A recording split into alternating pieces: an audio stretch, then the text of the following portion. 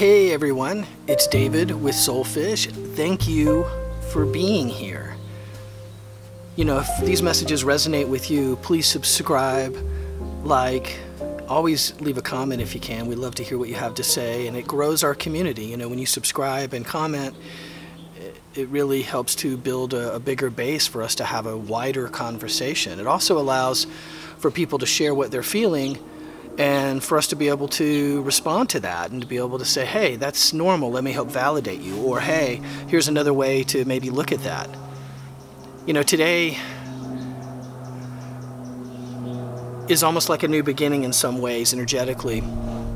Things are really shifting fast, and in working with a lot of people over the last few weeks, change is a major theme. Really, the unwillingness to change. It's uncomfortable, right? You're used to doing things a certain way, but it's not giving you the same result anymore. So what do you do about that? You know, we are compelled to change. It's not our nature. What we want to do is find security and stability. And so once we find kind of a formula that seems to work and that allows us to carry on, and we make enough income, or we do this, in other words, we get just over that bar, right? Then we stop changing because we feel like, whew, we finally made that, right? We finally made it there. We don't have to address this anymore, and we can address other things maybe now. And that happens in waves, right? Like a pendulum effect. You're able to shift yourself in different ways, but it always swings back. We live in a flow, so staying static when you live inside a flow is only going to mean at some point you have to make a change in direction. You're going to have to make a change in your course. So what I really try to teach, what I try to work with people on, is recognizing what's going on in the energy flow, what's going on around them, and then how do they, instead of trying to fight it, be resistant to it, how do they first recognize what's going on, and then secondly, how do they work themselves in a way that goes with the flow instead of going against the flow. You know, when you go with the flow, you're able to manifest things really quickly. When you go with the flow, you're able to make huge changes very rapidly. But it means that you've got to change here first, obviously. You've got to be aware, and awareness is very different than thinking, right? So you've got to be aware and then make changes here. But the big theme has been kind of, I don't want to. You know, I recognize that what I'm currently doing isn't working, but I don't want to go and do this or do that. I'd want a hawk just fly overhead. It's always a beautiful thing. You know, I don't want to make these changes, and so you're forcing yourself to kind of be at odds with the tide. You're forcing yourself to be at odds with the flow. The flow right now, the energetic flow of what's been occurring, is helping you to flush out what you don't need for this next book of your life. It's not a chapter, it's not a continuation of the previous stories, it's not, you know, bad chapter, bad chapter, bad chapter, and then all of a sudden we're going to try to make a good book at the end here. You're over all of that. So whatever your book one was is over, it's closed.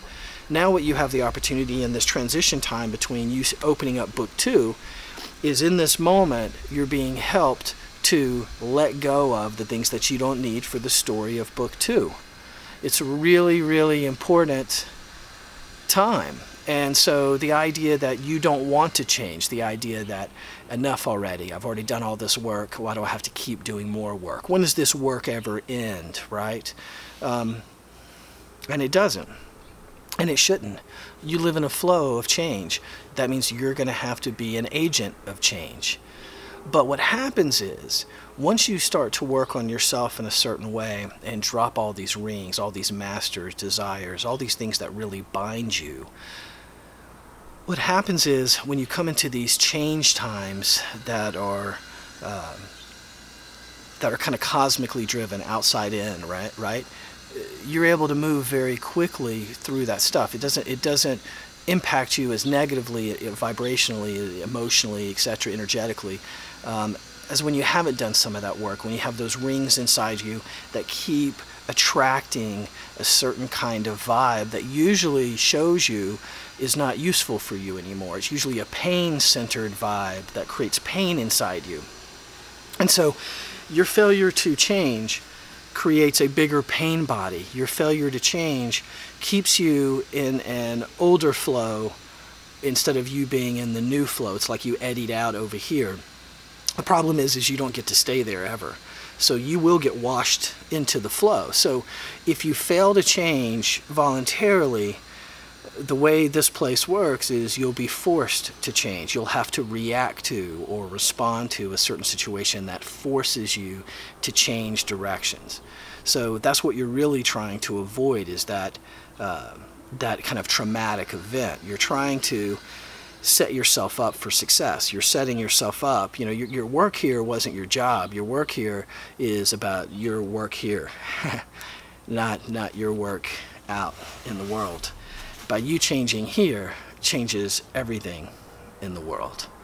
And so what I can suggest to you, what I can encourage you to do, is in this time to dig deep, to let go of some of the ego stuff. Let go of some of the, well, this is how I've done it, therefore, you know, it worked in the past, it should keep working. It's not going to. The other issue I've noticed with a lot of folks is the blame game out. You know, this isn't working anymore for whatever reason. It used to work, but now I'm going to blame you or you as to why it's not working now. I want to keep doing the same thing, maybe in a different way. I'm just going to color it from red to blue, but I'm going to keep doing the same thing, but that's your fault why it hasn't been working. It has nothing to do with the way I'm operating and how everything else has changed around me, and I'm not meeting that change. You want to avoid that as well. You know, every time that you point your finger out is really an opportunity for you, an awareness to say, hey, wait a minute, that's probably something that has to relate to me.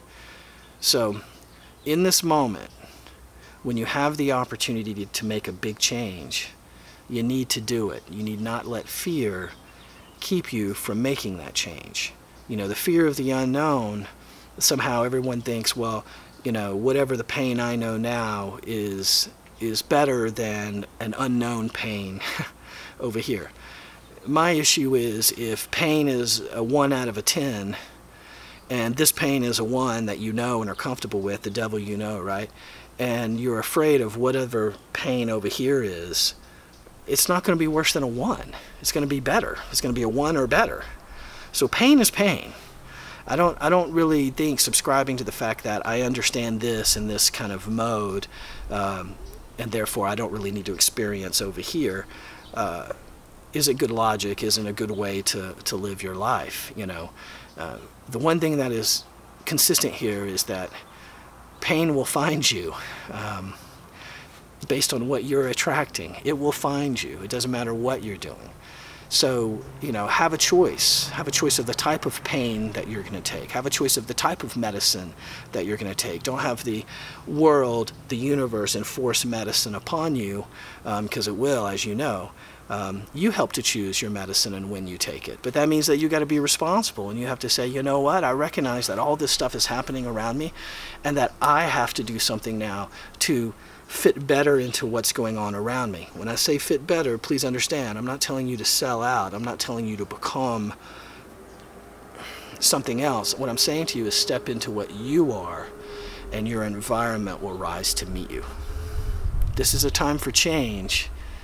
This is a time for you to step into the new you.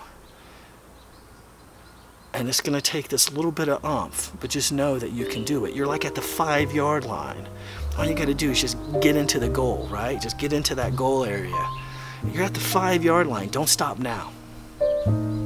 You can do this. Be well.